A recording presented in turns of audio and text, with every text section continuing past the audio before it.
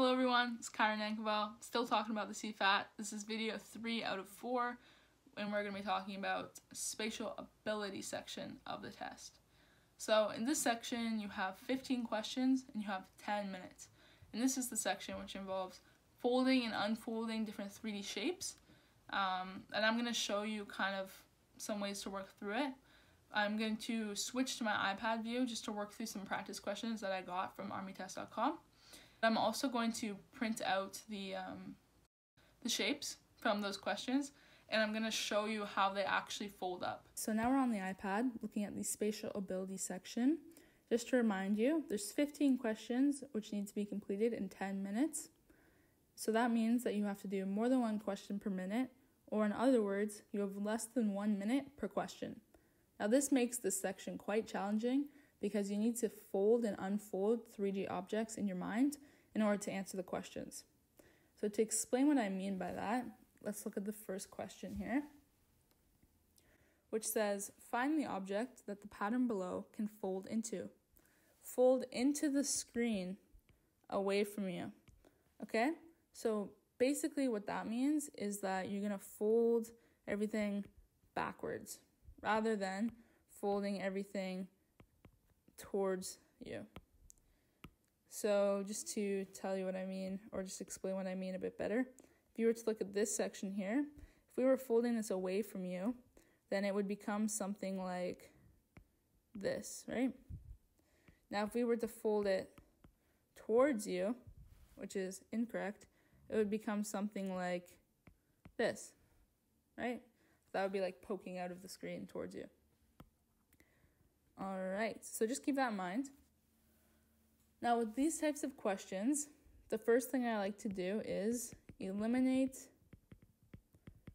any obviously incorrect options. So from looking at this option here kind of sticks out to me, okay? Because it has 1, 2, 3 blank faces, right? But our map or our projection only has 1, 2 blank faces. Therefore, this option is incorrect. Okay? Now moving on, we can now look at other options. Look at the options individually. So now we're going to look at this first one here. So we can look at how these two shapes are related, and that is through this connection here. So they're connected by an edge. And I'm looking at these two shapes because that's what makes this option different from these two options. Because these two options have the same, square x, whereas this one has square star. So that's why I'm using this relationship to try and see if that's correct or incorrect. All right. So if we look at our map or projection here, we can see that if we look at where the square is and where the star is, these two do not share an edge. Share an edge. Okay? So I'm just going to illustrate this by simply trying to draw this for you. So let's say that this is the blank one, that top face. And on the side here, you would have the square. And on the other side, you would have the star. Okay? So there's a big space here, right?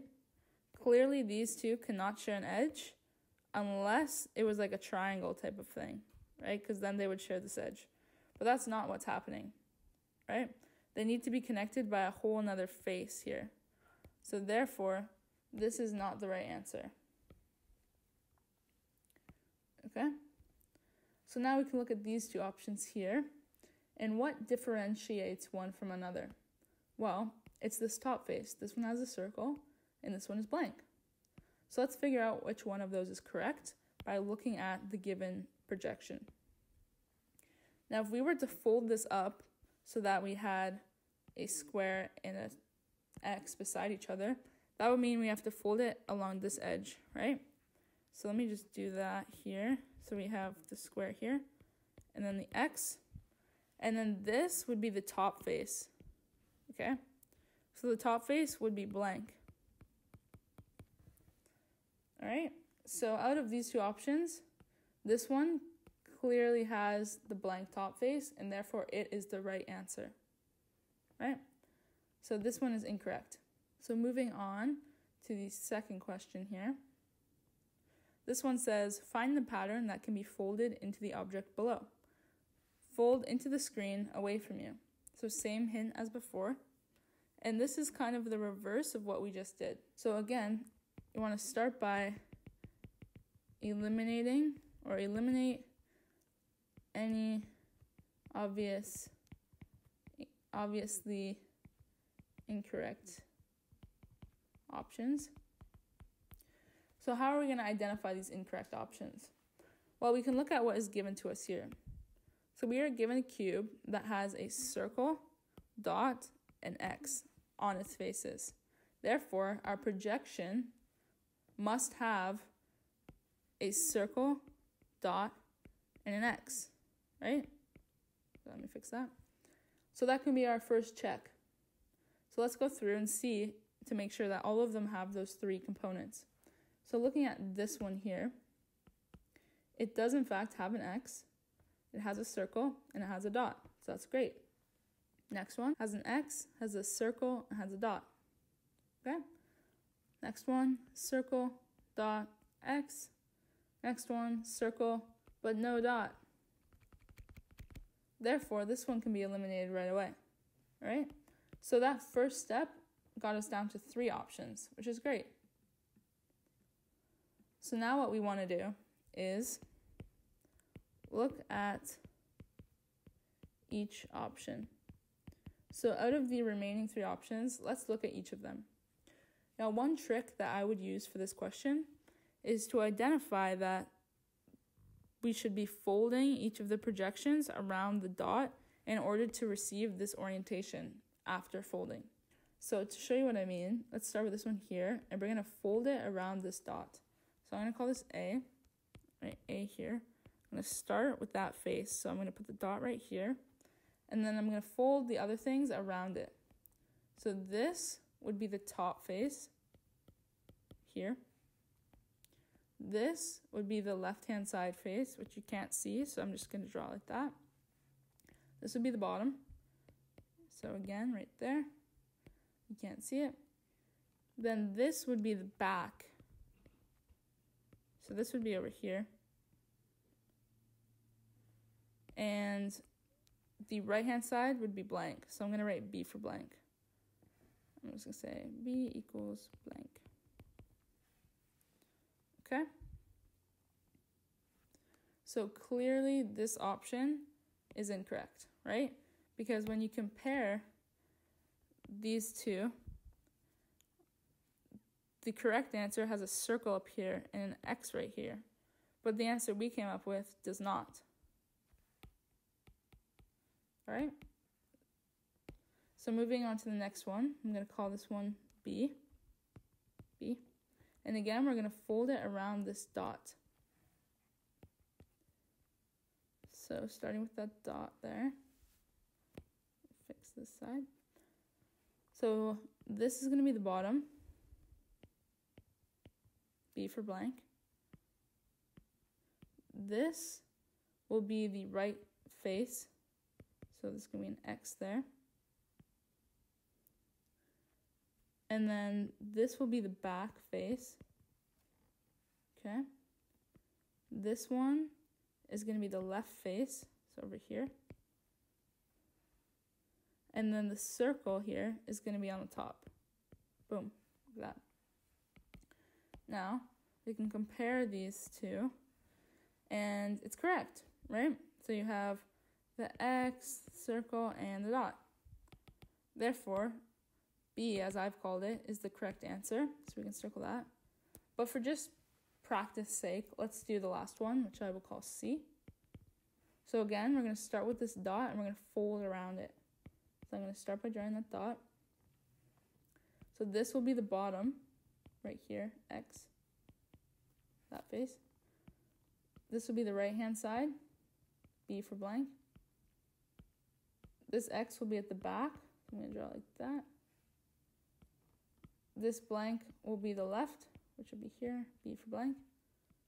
And this circle will be on the top, like that. Right?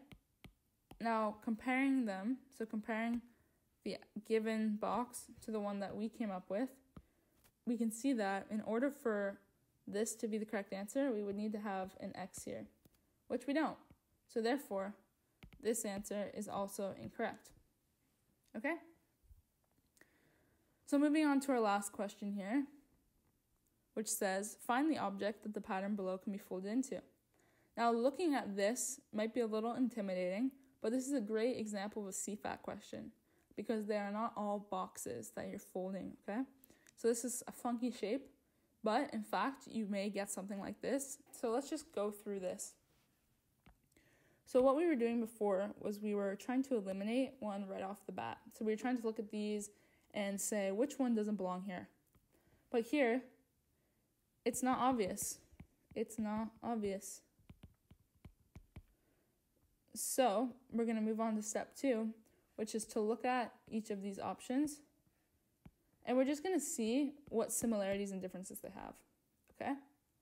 So each of them seems to have this shape, right? This shape, this shape, this shape. And they also all seem to have this square-based pyramid. Okay? So it's a compound shape per se. So with that in mind, I'm just going to erase these. And let's start over here and try and fold it up just to see which one will match. Okay? So I'm going to start with this section right here and fold it up just because I'm thinking of that as like the body, and then this would be the top attachments and these would be the bottom attachments. So that's just how I'm splitting this up to make it a bit simpler. So if I were to fold this section up, I'm going to get something that looks like, try and draw this here, something that looks like that, okay? Now, I'm going to look at these triangles, which are on the top, right? So just by looking at this center piece, it's the first triangle is connected by this face. So that is right here, just so you can follow what I'm doing here. So I'm going to draw a triangle on here. Okay, this is going to be hard to see, but I'm going to try my best to explain it. Now this next triangle is going to be attached by this edge, which is this edge here. So you can't really see that, but I'm just going to draw the triangle. This triangle is going to be attached via these edges. So that will be one edge, which is here. It's going to be something like this. And it's also attached here, which you can see is right there. So that's in the right place. Okay. I'm actually going to extend this part a bit. You'll see why in a second.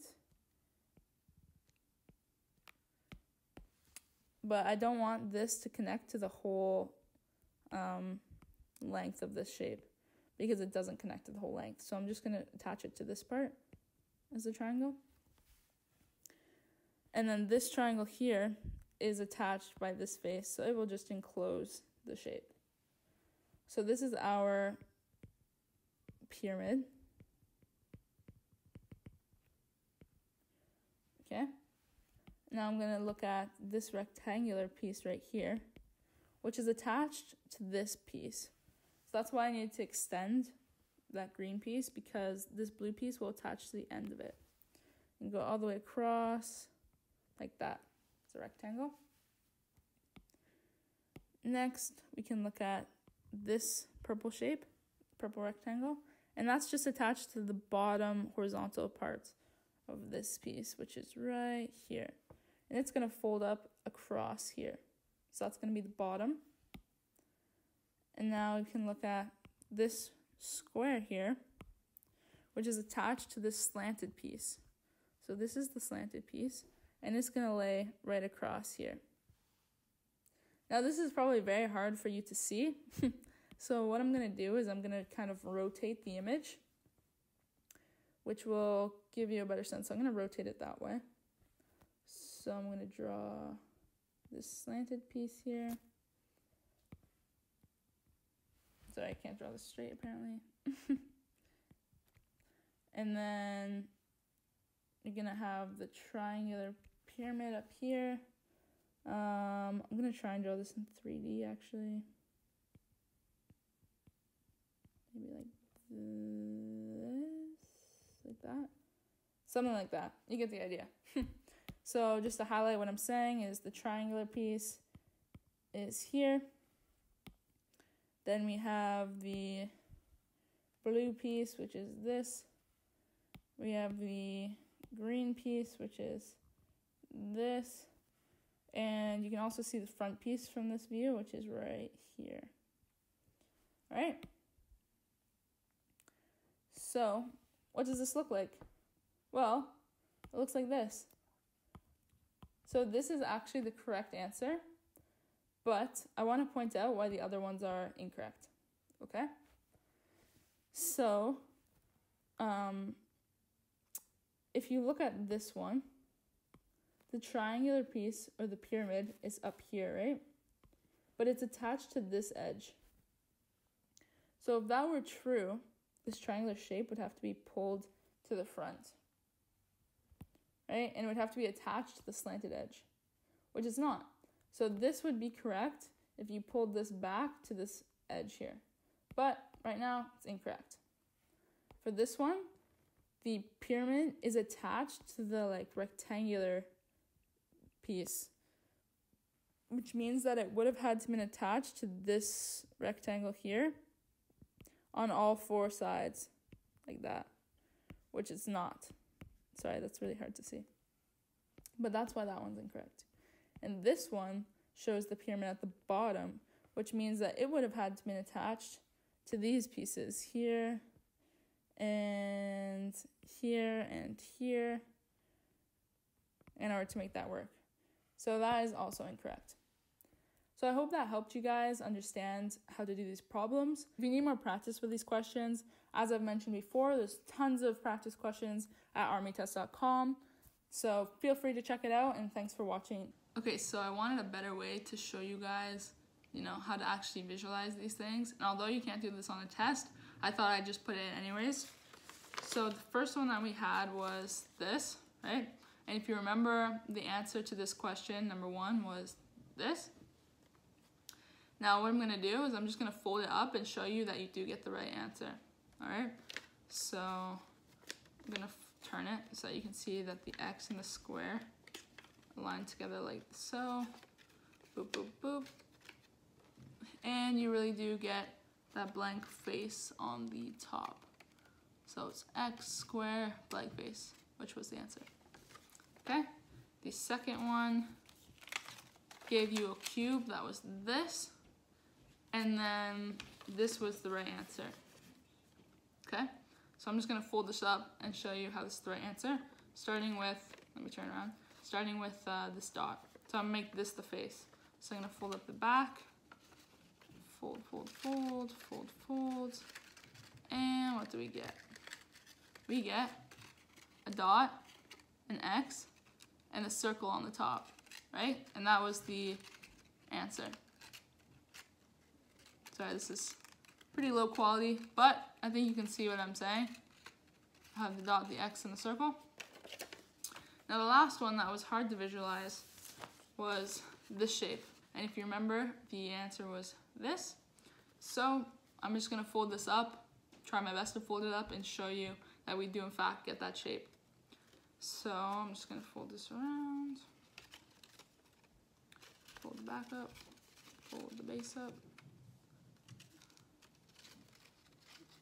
Okay, push that down.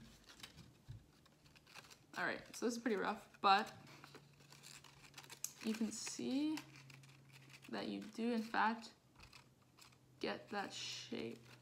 the shape where that triangular square-based pyramid was at the back at this edge, right? And then you have that little like slant here, where the square is the bottom, and this rectangle on the top, which covers this little piece. And this should be folded over, but I can't get it to stay. So yeah, that proves to you that that is in fact the correct answer. Alright guys, so I hope you enjoyed that video. I hope you got some value from it. Spatial ability is a bit tricky, it's a bit fast. Just, you know, pace yourself, keep an eye on the clock. Maybe find a way that works for you to think about these problems and just practice. If you need lots of practice, like I said, armytest.com, you guys already know. You can definitely get practice from there. They also have like animations that fold up the cubes for you on a lot of their questions, so that really helps you think about it. If you are going to sign up with that program, please use my link, which is army-test.com/Kyra, which is Kyra. That will help me a lot. It will help support my channel, keep these videos coming for you guys.